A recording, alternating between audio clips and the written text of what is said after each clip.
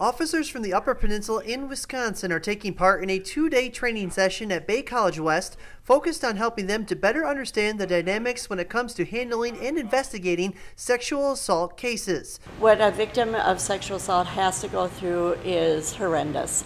They feel shame that they allowed this to happen to themselves. Even though it's never their fault, they still take the blame and the shame. Part of the training administered by representatives from the Michigan Commission on Law Enforcement Standards is the neurobiology of trauma and what it can do to victims of sexual assault. Trauma impacts the brain and it impacts the way memories are stored. In the past, I think we have trained law enforcement to ask sequential questions, to ask for a timeline. Now we're learning that if you just ask them to tell the story about what happened, just let them kind of open up and free flow the information, that can be helpful. Sexual assault cases are very sensitive, especially for the victim, and getting victims to open up about what happened can be difficult for officers. It's just not easy to deal with. It's a very long process for the victim to go through. It could be days, weeks, endless hours of investigation. A lot of victims will not report.